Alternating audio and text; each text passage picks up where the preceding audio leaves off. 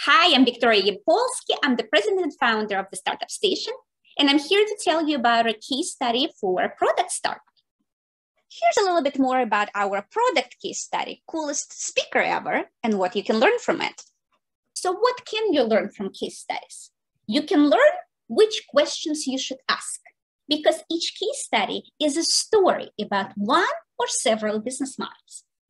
And let's understand something.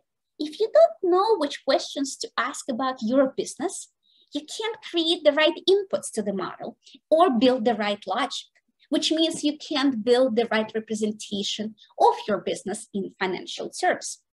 Number two, you can understand how to convert decisions into assumptions. It's really hard to put concrete values to ideas, but if you see examples and you understand the process, it becomes much easier to formulate your own assumptions based on your strategic decisions. Number three, you will understand how to build business logic correctly. What is business logic? Business logic converts financial model inputs into financial results. This is your company's brain, right? That's business logic describes how your company operates. So if you build it correctly, you will have an amazingly valuable business intelligence tool that you can use to evaluate the effectiveness of your strategy. Number four, you can understand which KPIs to consider.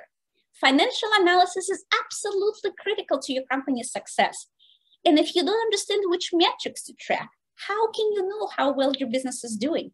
Examples specific to a business model help you figure out what is important for your venture. Number five, how much money to raise.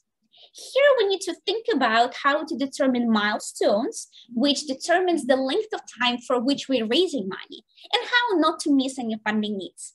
If you understand the process behind determining funding needs for another company, you can easily do it for your own.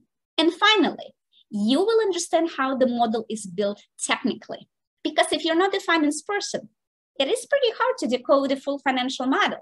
But understanding how all the pieces work together and the rationale behind all the formulas will make it much easier to create your own financial model.